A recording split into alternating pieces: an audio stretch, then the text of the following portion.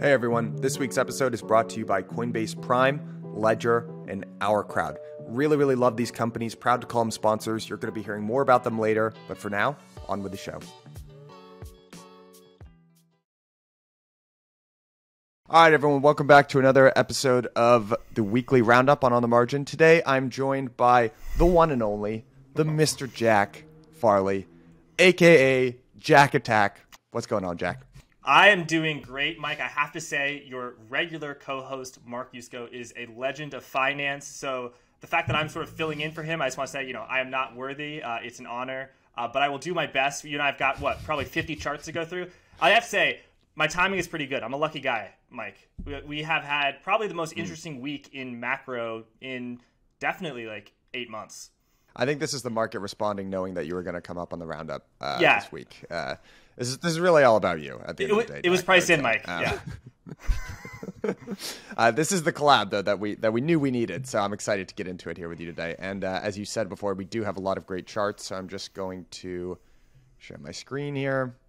All right, so we got to start things off talking about this jobs miss. Big miss here. So we got 210,000 jobs added versus 573,000 expected. For those of you who are not following along with us here on YouTube, we're actually looking at a chart that is breaking this out by sector.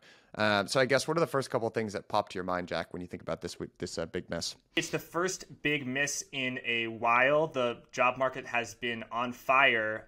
We've had actually recently, 4.4 million Americans quit their jobs, which sounds bearish for the job market, but actually, they're probably going to get higher. So it's a sign of how much power workers have, that they can quit their jobs. I always say, 4.4 million people are fired. That is very deflationary. Lots of power for employers, but 4.4 million workers quit their jobs. That is inflationary. A lot of power for workers. What interested me, Mike, is that you saw actually the 10-year spike higher on the news, and that's very interesting. It's sort of it's hard to interpret. I would say that perhaps market participants were pricing in that this bad labor miss could allow the Fed to, if not delay its taper, then not accelerate it, as Powell hinted earlier this week.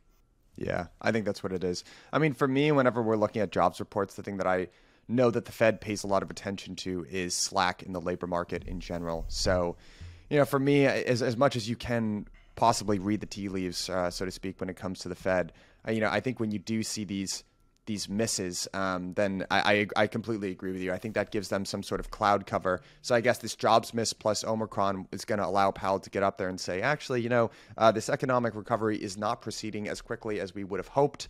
And maybe we want to slow down, the degree to which we're tapering and / potentially push rates further out into the future, or the rate hikes further out into the future. So I think it kind of actually does give the Fed the cloud cover that they need. So, Mike, this is the news that came out today. We're recording this Friday, December 3rd. I believe this comes out tomorrow. So we're covering this the day of. But, Mike, do you want to zoom over the past week? Actually, let's wind back the clock 8 days. You were having Thanksgiving, and suddenly you were seeing some things on Twitter about market volatility. Then on Friday, we had the ugliest day in the stock market in quite some time. And definitely the biggest rally in bonds, I believe, since March of 2020, when all this stuff happened. And then over this week, we've been up, we've been down. It's been very dramatic. What stood out to you? I think that the market just doesn't really know what it's thinking right now. So, I mean, to me, it almost looks like a mini rewind version of what happened when there have been previous variants in COVID in general. It's like the same thing happens, right? There's like a momentary panic followed by a large boom. And every single time, right, since the initial COVID shock, and then you had Delta, and now you've got Omicron, it's almost like that same thing is playing out in history, just in a more muted type response. So, we'll zoom ahead here to, I want to go back there, but the S&P actually dropped below its 50-day moving average, largely on the news that the first case of Omicron was reported in the US, which, to me, my personal opinion is that just seems like a bit of an overreaction, right? It's way too early. The data is still very mixed on Omicron. What we're hearing right now from doctors out of South Africa is that it looks like this might be slightly more transmissible, but ultimately the symptoms are much more mild in general. You are hearing from the CEO of pharmaceutical companies like Moderna that this might require a new vaccine. I don't know if you actually caught this from The Daily Show. Trevor Noah saying, hey guys, he did it much more funny than I'm going to say. But he was basically like, look, is this guy really the most non-biased person? To be giving you this information? Yeah. Maybe let's turn our thinking caps on here a little bit. I mean, Mike, to be fair, he only owns $200 million worth of the stock that went up 11%. I mean, come on. It's... Yeah. So that's my interpretation. I don't know. What do you think, Jack? I totally have had that thought about the CEOs of Moderna and Pfizer. Obviously, the vaccine's a huge gift to humanity. Really brought saved a lot of human lives, brought us out of the economy of economic devastation, allowed us to reopen.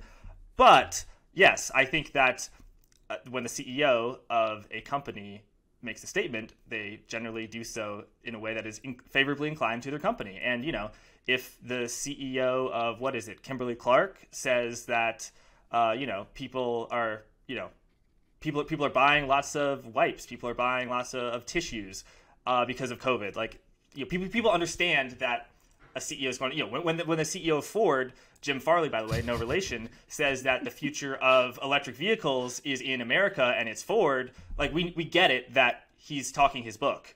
But when we hear this doctor who has the CEO of Moderna, we're like, oh wow, this is an unbiased source. So I will also say, I've interviewed an analyst who has done a lot of work on Moderna, and he basically said, or this is my interpretation, that Moderna was priced for two possible outcomes. Number one is that it is going to continue to sell $6 billion a year of COVID vaccines ad infinitum, or number two, that it's basically going to discover a vaccine for cancer. So I think, like, if COVID is the new normal and it's epidemic, which it very well could be, then that could be priced in the stock. But if, as some people believe, and Omicron challenges this narrative, but like in 2 years everything will be back to normal, fully back to normal, then the inflated price of Moderna seems a little bit inflated.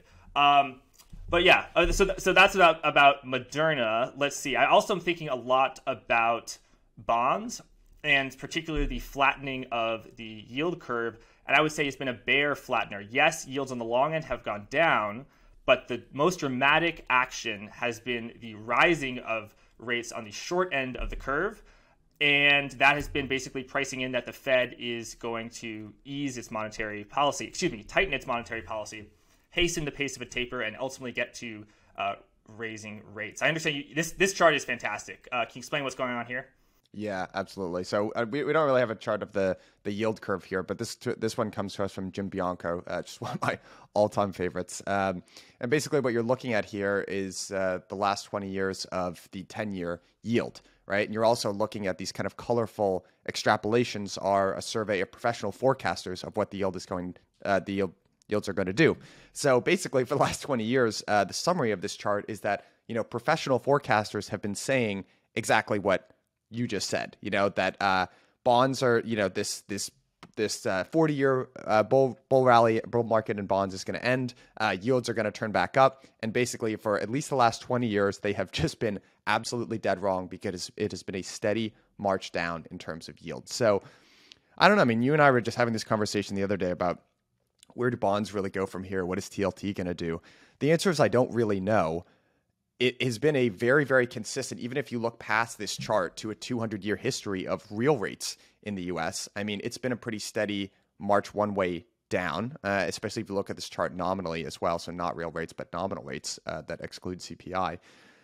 I don't know. I think a lot of this comes down to, and Eric Townsend over at Macro Voice has done a great job of framing this debate in terms of, are we going to cross the zero lower bound in the United States? Because everything really trades off the 10-year in general. So I don't know. I mean, I guess for me, for the bond rally to continue to extend itself, you would need to cross the zero lower bound in the US. A lot of people would just go and say that's impossible. But 20 years ago, you would have said the amount of negative yielding debt in the world is completely nonsensical and impossible as well. So I'm not really sure. What do you think about bonds as an asset class right now? I got a lot of thoughts. So first, I have a theory. It's not really serious, but what if the reason that these bank economic forecasters are always forecasting that yields are going to rise is because they're getting taps on their shoulder from the sales and trading teams from the bank saying, hey, you got to get your folks out of bonds and put them into equities because that's where the real juice is for us. So that theory popped through my head. I think it's always exciting to think about bonds selling off and yields rising, because if that were to happen, well, then that means the economy is doing really well. Likely cyclical stocks are doing well, and it's just a good economic time. I think that what has propelled the bond market rally over the past 40 years has not just been secular disinflation, but also the sort of cementing of the US dollar as the world reserve currency, and specifically as a collateral that is required to be lent against. So in other words, you have to own it. And also, since 1987, Treasury bonds, particularly in the longer end of the curve, have been very negatively correlated with stocks. And if you think of a negative correlation as an insurance policy, right? Like if you own an insurance contract for your car, the amount of money that you get, like a good thing will happen if you get money from the insurance contract, that will happen with a bad thing happens to your car. So that's a negative correlation. Generally, insurance, you have to pay for it. So like if you buy calls on the VIX or if you buy puts on the S&P, you're paying for insurance. When you buy bonds, it's what's called people call it as a positive carry put. You're getting paid 1.5, 2% in income, but also when stocks sell off, bonds will rally, meaning yields will fall. So there have been many attractive reasons to own bonds. In fact, there's a lot of people noticed this and said, hey, what if we take this 60-40 portfolio where we have 60% stocks ballasted by 40% bonds, where if stocks sell off, bonds will be there to protect it, and then you'll generate cash to buy back on the dips.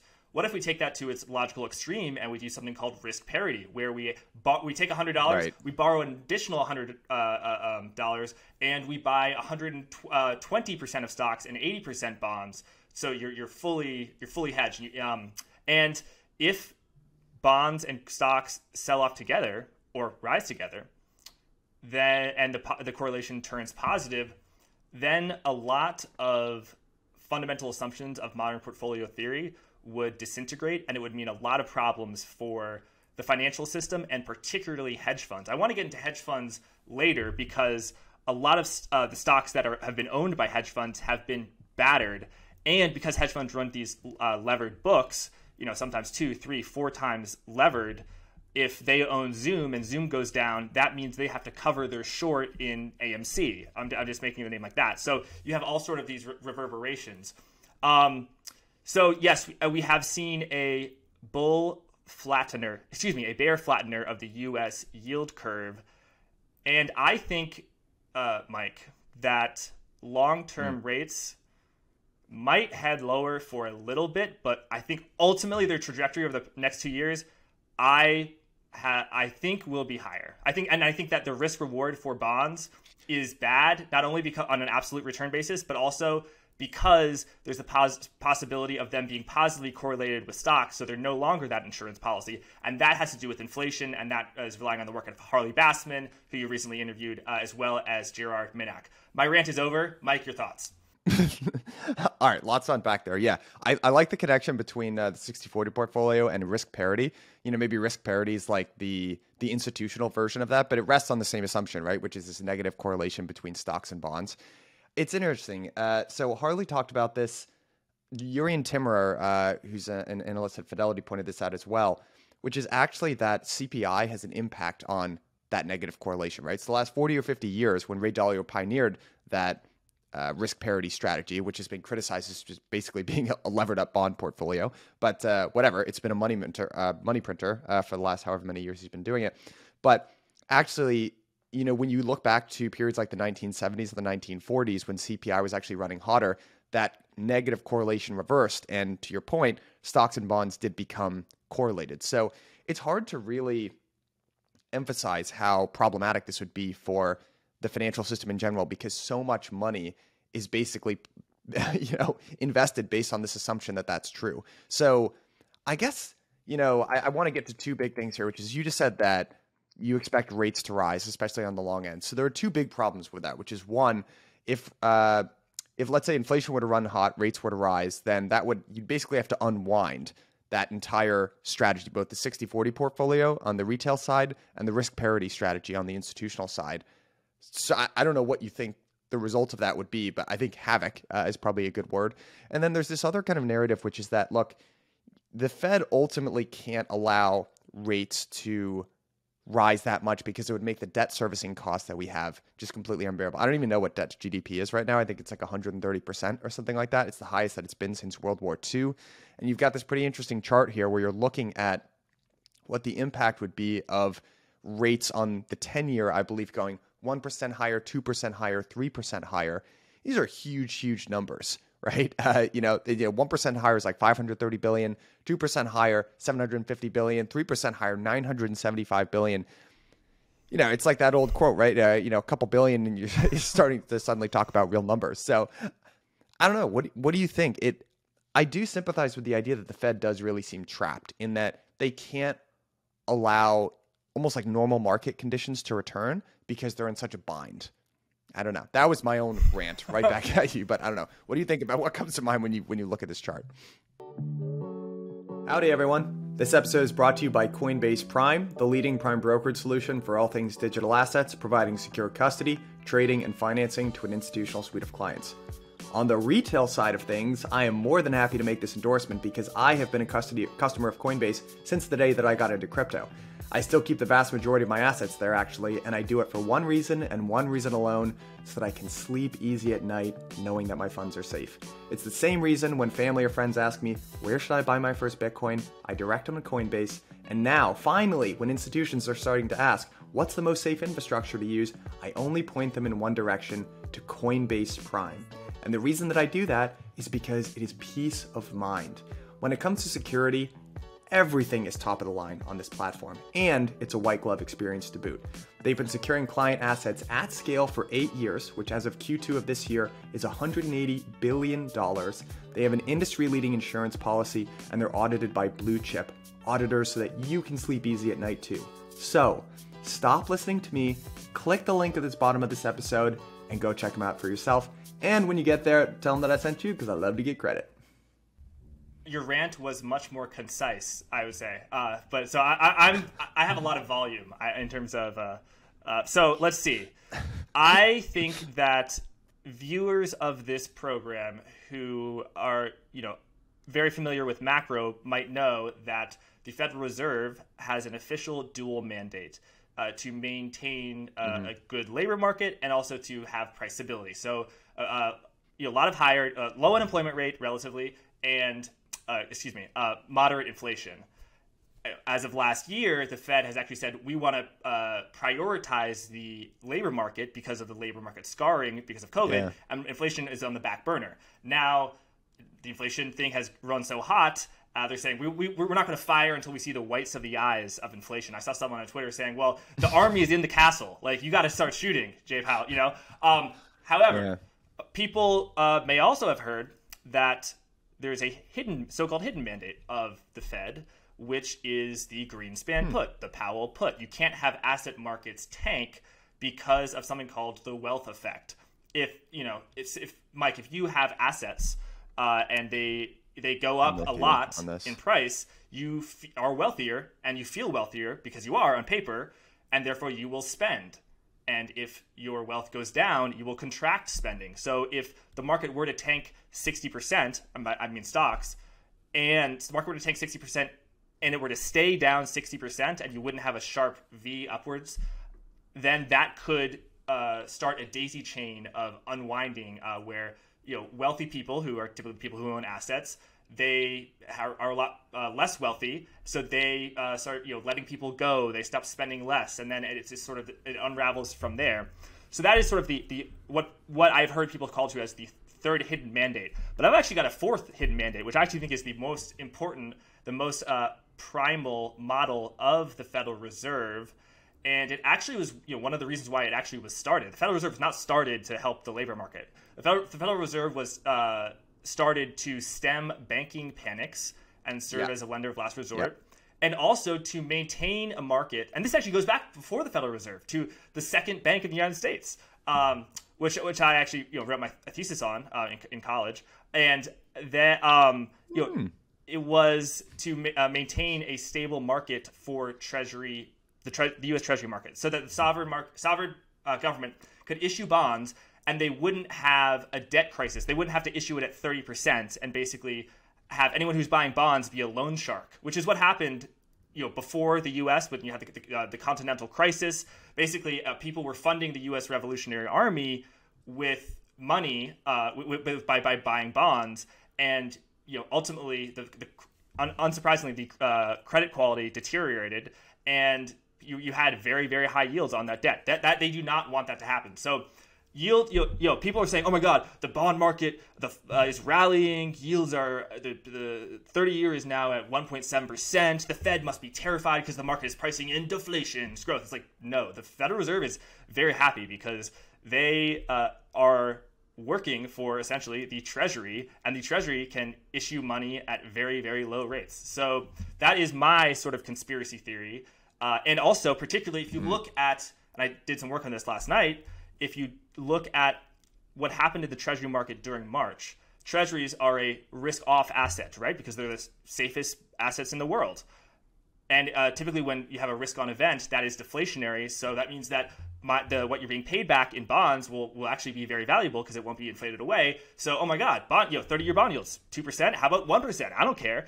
But actually, from like March 13th to March 23rd, so that's what happened prior to March 13th. But from March 13th to 23rd, you had incredible illiquidity in the funding markets for the Treasury.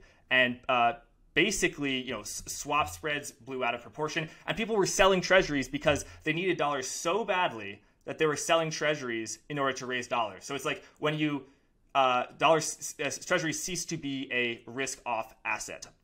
So Mike. So I once again have my lack of concision. Let me respond to some of what you said. So I think in terms of the wealth effect, that gets pointed out on financial podcasts like this. We've talked about it on the show a bunch of times. I think that is one of the most important dynamics to understand that isn't widely understood today, which is there's this huge correlation. It's like 65% or something like that in between consumer spending and the price of stocks. That's why guys like Luke Gromen say there's really no difference between the stock market and the real economy. They're highly, highly correlated at this point. And to me, that's just a really good example of, this is a crypto show too. We talk a lot about governance and money, right? That's a central theme to Bitcoin. You can see, I think that decision was made with good intentions. Right, you could see how that decision gets made. Look, guys, we're going to support asset prices here. I think price stability is one of the dual mandates of the Fed. So we're going to support prices here. Maybe we'll lean and support them a little bit too much, but ultimately it's going to be good because that's going to cause consumer spending and real growth in the economy, et cetera. The downside effect is that it has obviously created enormous wealth inequality in the front because only the wealthiest people tend to own stocks, right? So they disproportionately benefited from that plan. And when you look at the group of people who are making that decision and weighing those trade-offs, honestly, it's a bunch of old wealthy white guys. And by the way, they weren't behaving in a super scrupulous manner. Look at the departures that have happened in the Federal Reserve this last year. So I totally agree, Jack. I think that's one of the most important things that folks need to understand, that is a huge factor that's underpinning a lot of the decision making that's coming out of the Fed. And by the way, I think actually those underfunded pensions are now funded. It's been like a record year for endowments and pensions overall. So in a weird way, it's kind of worked in general. Yes, and when stocks go up so much as they have and pensions are fully funded, what can they finally do? They can sell their stocks and buy bonds to rebalance. I think that has been somewhat of a driving factor for the rally in long-term yields. Yields going down over the past, let's say, 8 months. Yeah.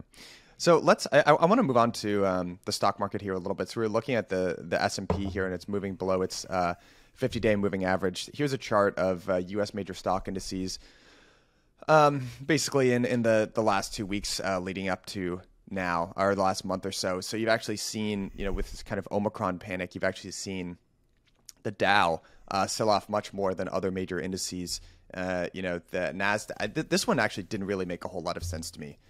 Okay, so this didn't really make much sense to me at all. Okay, so in previous COVID-type panics, right, what you've basically seen is actually the NASDAQ, which has these stay-at-home stock darlings, actually end up doing quite well. So when I look at this chart, kind of like, okay, if we're worried about COVID, right, which people associate with lockdowns, the closures of business, etc., it makes sense to me that the Dow would sell off harder than something like the NASDAQ. But you actually put together this great chart, which is the S&P versus kind of some of these stay-at-home darlings in general, right, which is Peloton, Zoom, DocuSign. It's been absolute bloodbath, DocuSign today. It's down like 40%, I think, at the time of our recording here because, some of the demand that maybe got pulled forward from COVID is dissipating. So to me, this tells kind of a different story than this previous chart that we were looking at. If the Dow is selling off harder than the NASDAQ, okay, I get that. That makes sense. But then why are these stay-at-home darlings getting absolutely obliterated? Any thoughts here? Yes. Can you go back a chart? I think that the outperformance of the NASDAQ over the Dow has been a staple over the past 10 years for secular reasons, such as low inflation, technology stocks doing very well. Also, the Dow Jones, a very old stock index, is kind of outre, let's put it that way. I think that, it has only 30 stocks, and so the S&P 500 is constructed by market cap. So the biggest stock is number one. Apple is the biggest holding. It's like 6% of the index, maybe more, a little bit. Do you want to guess what the largest holding in Dow Jones is? And by the way, I should say, Mike, there's no way you're going to get it, and no one would know this unless they look this up. So don't feel bad about not getting it. All right, I'm not even going to trust. It's United Health Group Incorporated. Yeah, and that's because really they take the 30 stocks. I don't know exactly how they choose them, but they say the ones that are the most expensive in terms of price to buy one share is the biggest one.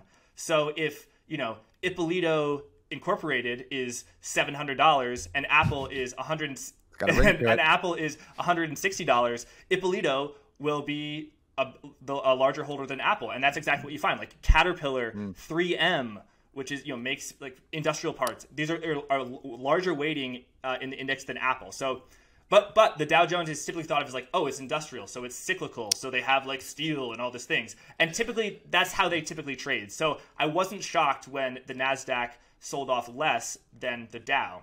But did you have thoughts? No, I agree with that. I remember I can't really remember how these different indices get calculated, but that makes sense. They're doing it based on share price instead of market cap, because I remember reading about this when GE got kicked out of the Dow, and that was like end of an era type thing.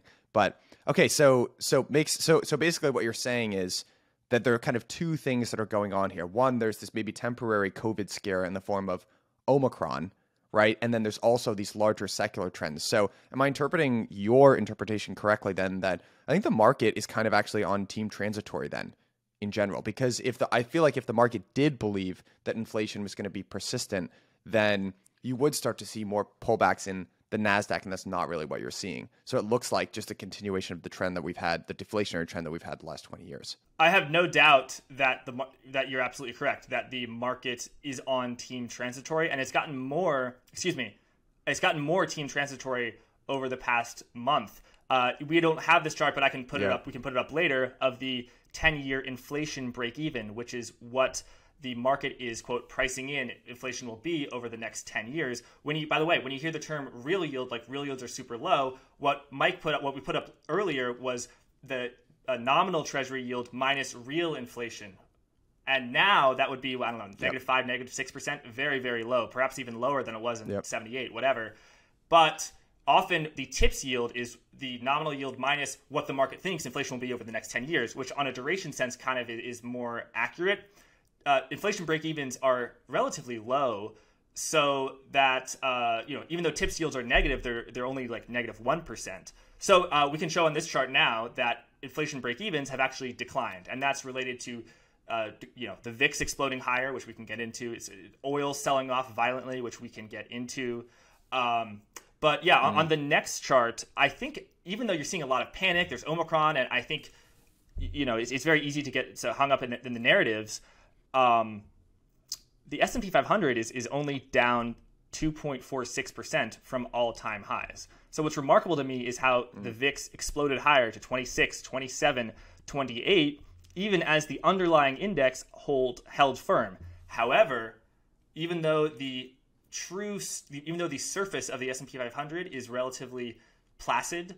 Underneath the water, there are a lot of sea monsters, and you can see the sort of sea monsters below. Actually, the ocean can be that blue line, the S&P 500, and below the blue water ocean, you see all those sea monsters, like DocuSign, which sold off 40% over the past 24 hours after reported earnings, which is crazy. And we've had others that like Beyond Meat, Chegg, Peloton, many other stocks selling off violently, and you can see Peloton there. Zoom, by the way, why is Zoom doing so poorly? Zoom is the stay-at-home darling. We are recording this on Riverside, but if we weren't recording this on Riverside, we'd be recording this on Zoom. When we spoke to prepare for this last night, we were speaking on Zoom. Zoom seems a better Omicron hedge to me than TLT. When it comes to crypto, security and custody is paramount. Introducing this episode's sponsor, Ledger, your secure gateway to buy, exchange, and grow your crypto assets. I know I've got a smart audience, so I'm assuming/hoping that most of you already have your Ledger hardware wallet, but just in case you don't, this is how I think about it. I wouldn't get into a car if I couldn't wear a seatbelt, and I don't operate in crypto unless I can do it from my Ledger hardware wallet. Crypto is really exciting, but it is still the Wild West. There are lots of risks, and Ledger is the easiest way to make sure that you are still protected.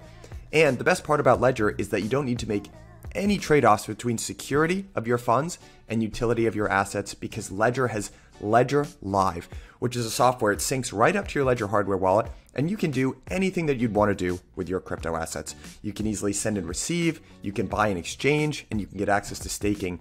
And they've actually started to aggregate some of the best DeFi apps and services out there. Two of my favorites, Paraswap, a decentralized aggregator, and they've got Lido for staking. And stay tuned, I'm going to keep you guys updated. They've got some really cool services coming out soon. Aave, Compound, and 1inch among them. So if you take one thing away from this, guys, please make sure that you're protected in this space. Get yourself a Ledger hardware wallet today and start using the Ledger Live app. Click the link at the bottom of this episode. Thank me later. All around the world, tech companies are innovating and driving returns for investors. Our crowd takes a global bird's eye view of private markets and brings the companies with the greatest growth potential to you to invest in.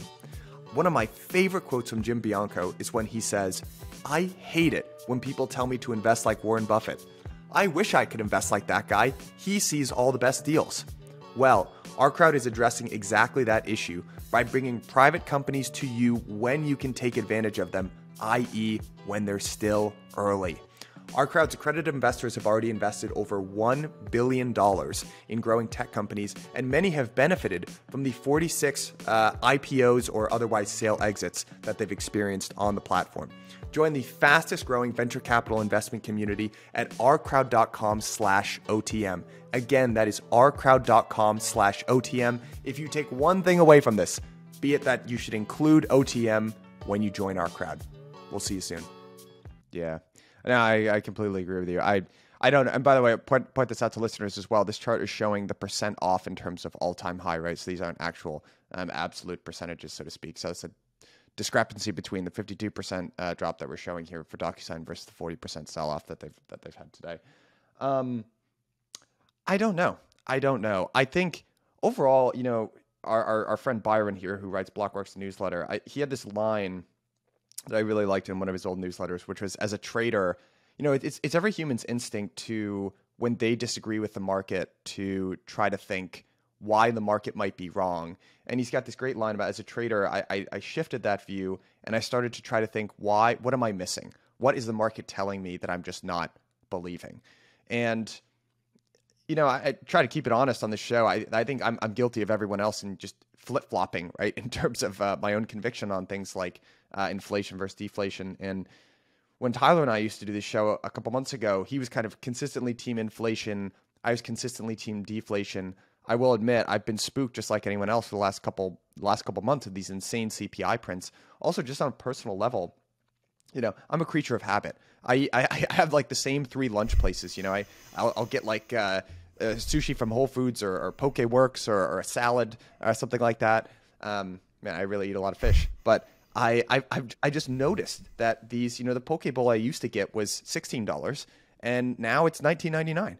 And, you know, so I kind of feel like things that I'm seeing in my life are more expensive. And one thing that I've just always objected to, and there's a guy named Diego Perea who says this really well, is that the very first lie that the Fed tries to tell you is that inflation is one number. it's different for everyone, right? So, and by the way, if you don't believe me, go look up what the buckets are that get included in the Fed's core PCE, right? Which is their favorite measure of inflation, core inflation. They got some stuff in there that I just don't spend money on any sort of regular basis at all. And it excludes the quote, volatile price of food and gasoline. It's like, what? Dude, how is that a representative, measure for my life in general? So it's my kind of rant about just inflation in general. It's hard for me to, I don't know. Logic says I understand why inflation pressures might ease the second half of this year, right? Even if you just look at the chip shortage in general, right? There are these like fields of cars in Michigan, right?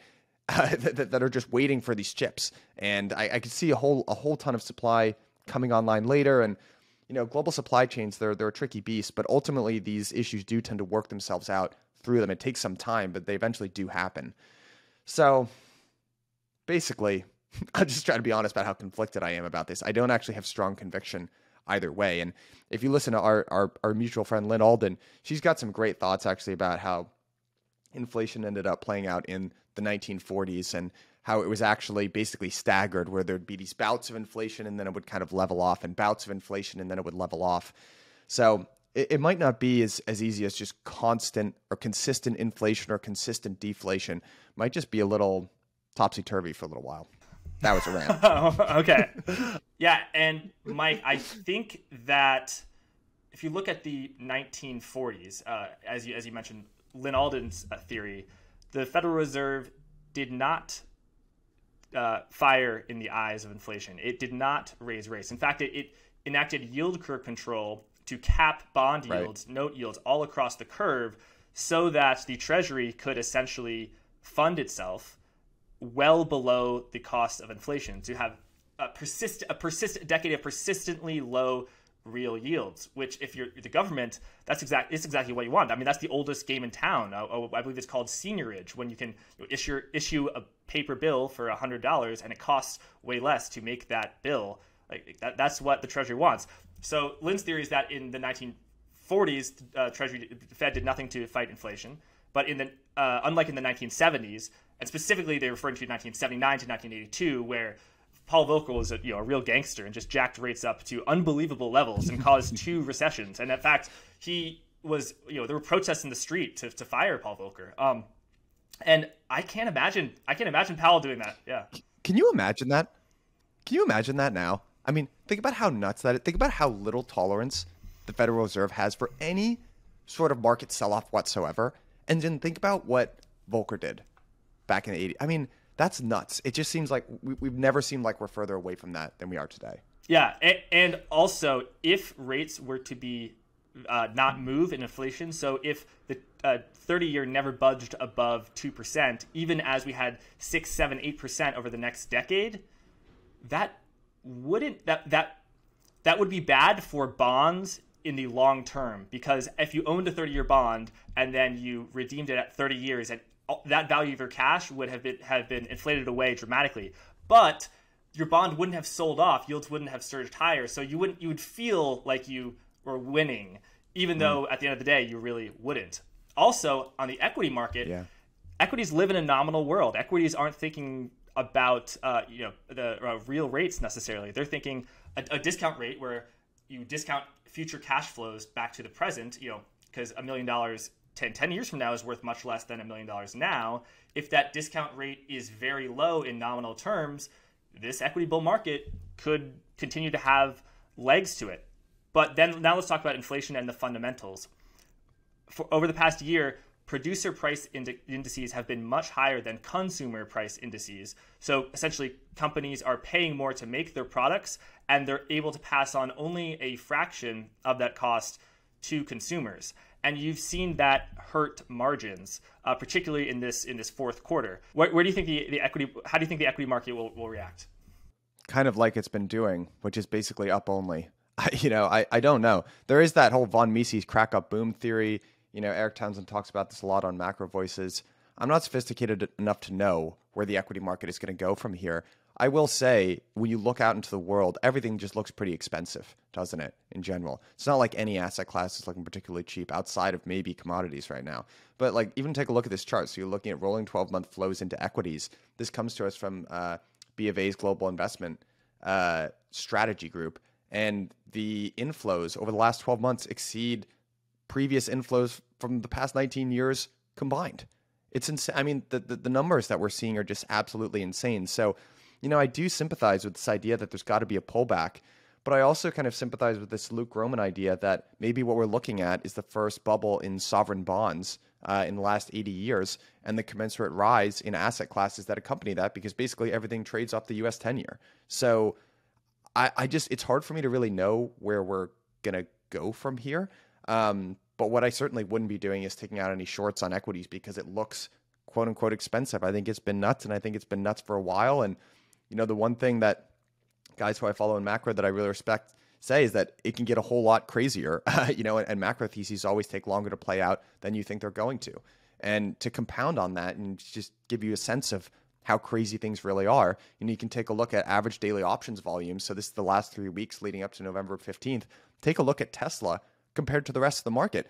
Tesla, options volume in Tesla alone, that one name, trades more than the entire TMT. So that's technology, media, and entertainment sector. Trades more than Amazon. And then look at all other stocks combined. All other stocks combined is about half of Tesla's volume. This comes to us from Goldman Sachs. So, I mean, these are truly, truly nuts numbers. And this chart's another way of framing it as well, which is basically just, Tesla options activity. Look at how crazy this looks like as an outlier, right? So you got Amazon and AMD are the only other two numbers on that chart. But I don't know, man. I think these are all just symptoms of froth, but I think it's very tempting to look at a market like this and say, oh, this has to reverse. But it's tough to get the timing right on these things. And I just don't know. I don't know. What do you think?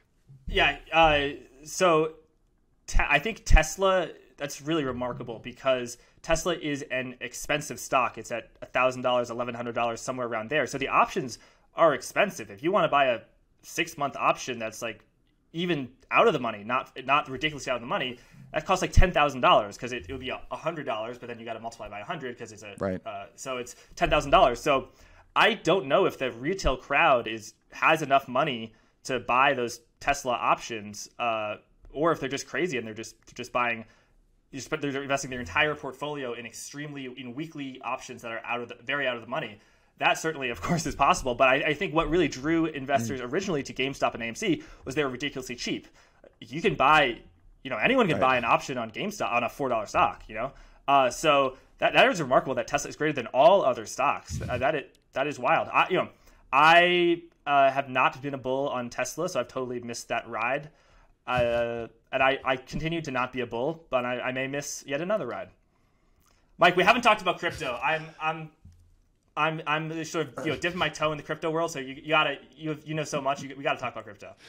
Yeah, I mean, we could talk about. There's a pretty cool chart here, which is Bitcoin volatility, 90-day volatility versus gold in the late 20th century. Now, I will say this is mild chart crime here. We're operating on two very different axes, so you can kind of look. In my head, I kind of think of Bitcoin as a 100 vol asset. It's actually slightly lower than that now. Gold, while the pattern is similar, you're kind of looking at gold as being something around, between a 10 and at the very highest a 70 or 80 vol asset, in the 1980s. I think overall, it's fair to look at. I think it's always been fair to look at Bitcoin as something like a high beta, high volatility gold, because it is. There's a guy named John Pfeffer. He was I think a partner at KKR for a long period of time. He wrote this very influential piece, an institutional investors' take on Bitcoin, and he came on an early webinar at Blockworks, and he kind of talked about Bitcoin as it's like a venture investment in a new store of value. So all the properties, the risk profile that you get from investing in an early stage startup, you're getting with Bitcoin. What makes it particularly unique is that you're not investing in a startup company, you're investing in a startup currency. And I think that's ultimately a pretty good way of looking at something like Bitcoin in general. So,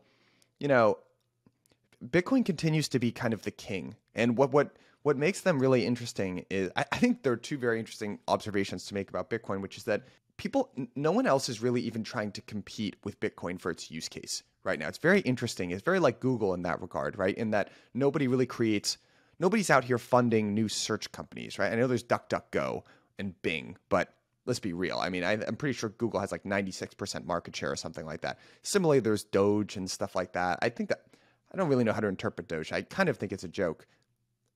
I don't know, whatever. But, no one is really seriously competing with Bitcoin. So that's a very bullish case for it. The bearish case for Bitcoin is that I am a firm believer in the youth and the youth opinion as a guide for investment. And, when you talk to a lot of the class of 2021 or young kids coming into this space, which I think is a really good barometer for where the sector is going in general. I mean, Bitcoin is already the boomer coin. It's a joke, but I mean, it's not really a joke. Memes have power. It's the boomer coin. It's the old thing.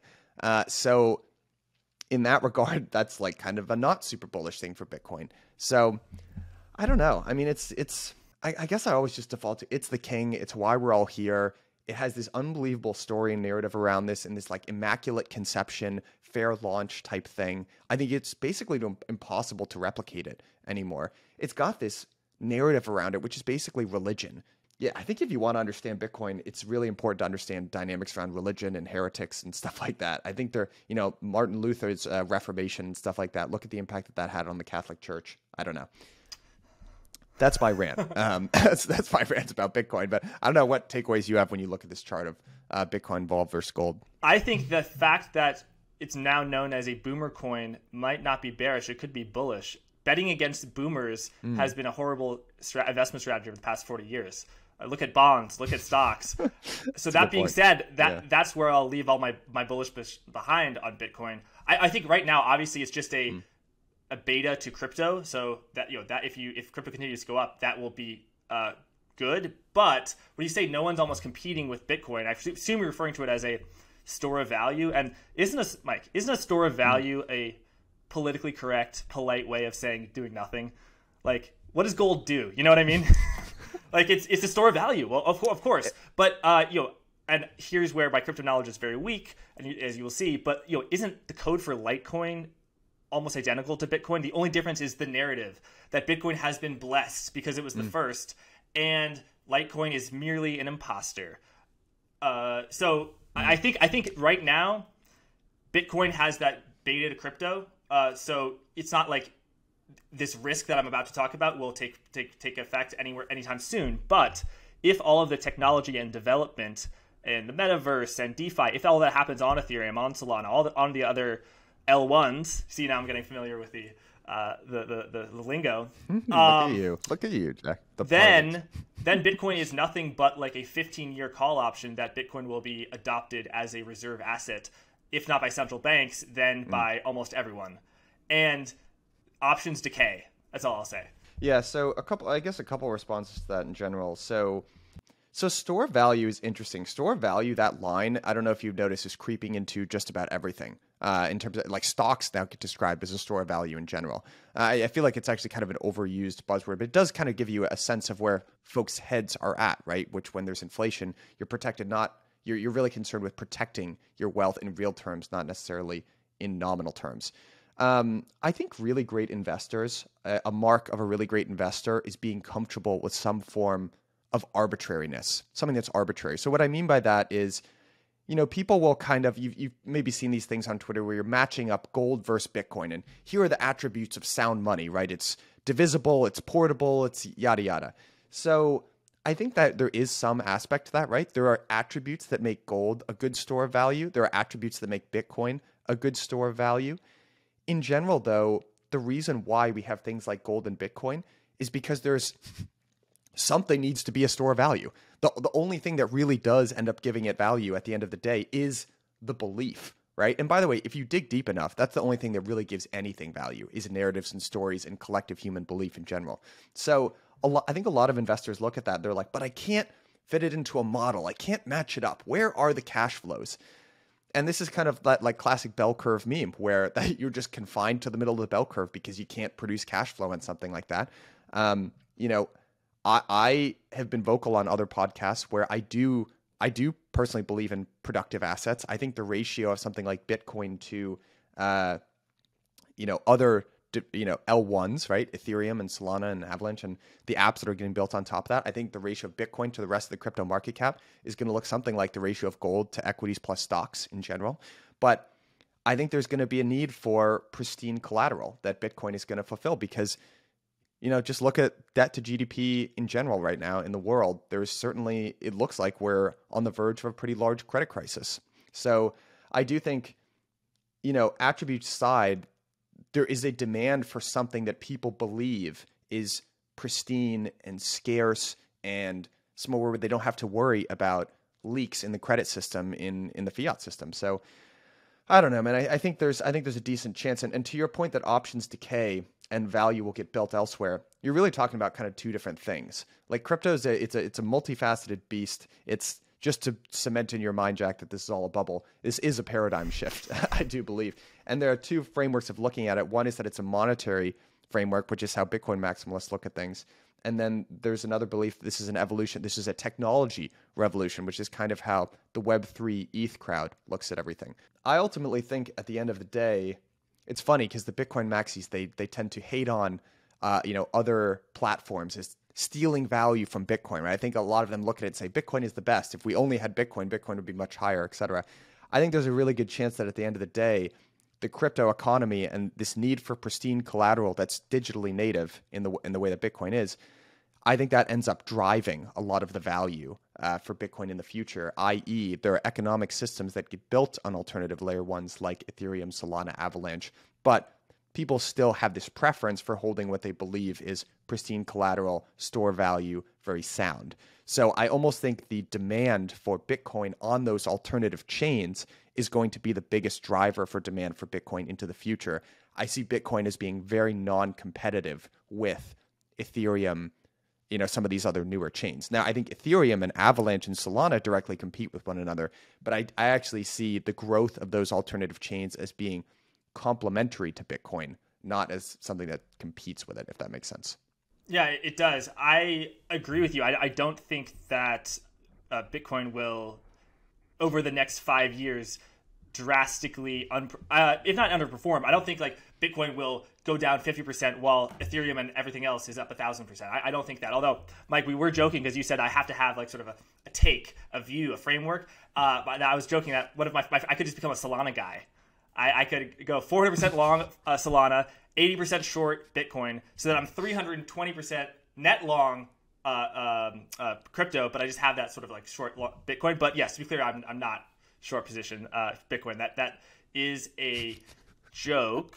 It's complicated. I mean, there's a lot of information to swallow here in this ecosystem. At the end of the day, anyone who says that they know how this is going to all play out is either trying to sell you something or they're needlessly confident, right? And they're probably not the type of person that you should be listening to anyway. I think, strong beliefs loosely held. I really do believe in that. And I think at the end of the day, it's just fun to watch this whole ecosystem play out and develop. And a lot of the stuff that we're talking about now, the metaverse, that wasn't even a thing 6 months ago. And now you got Facebook rebranding to Meta. You got Microsoft leaning in. You got Adidas joining the Bored Ape Yacht Club. Part of this makes me think top signal. But at the end of the day, it probably does show that there's some juice and some weight there.